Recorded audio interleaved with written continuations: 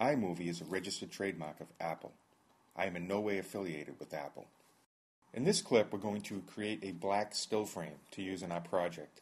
It's always nice in a project to have some black at the beginning of your project and fade up from black. It's pretty common and conventional in video editing.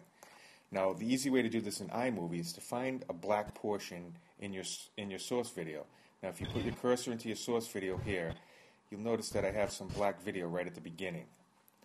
Now, in order to create a still frame to use in our project, we put our cursor over the black video and we right mouse click.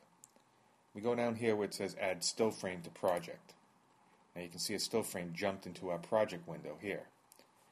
Now if you look at this still frame, you can see over in the corner it says 4S, and that means it's 4 seconds long.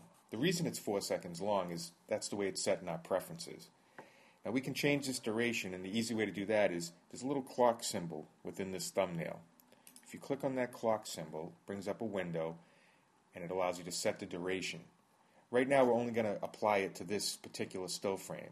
If you had a number of photos and stills in your project, you can set a duration for all the photos at once. Right now we just have one, so we're going to leave this selected as it is, and we're going to change this to 10 seconds.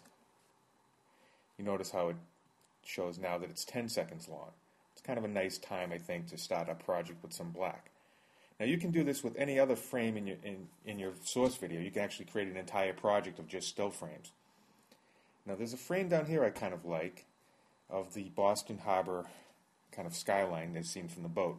This is a nice still. I might like to use this to fade some titles up over, so I'm going to create a still frame out of this frame as well. Now remember, we put our cursor over the frame, get it centered to where we like it. That looks good. Right mouse click, hit Add Still Frame to Project. You can see it jump into our project. This is 4 seconds, of course, because that's how our preferences are set. And we're going to change this to 10 seconds as well.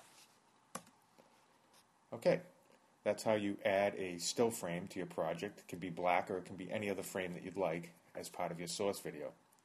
In the next clip, we'll talk about how to animate these still frames a little bit, add some motion to them.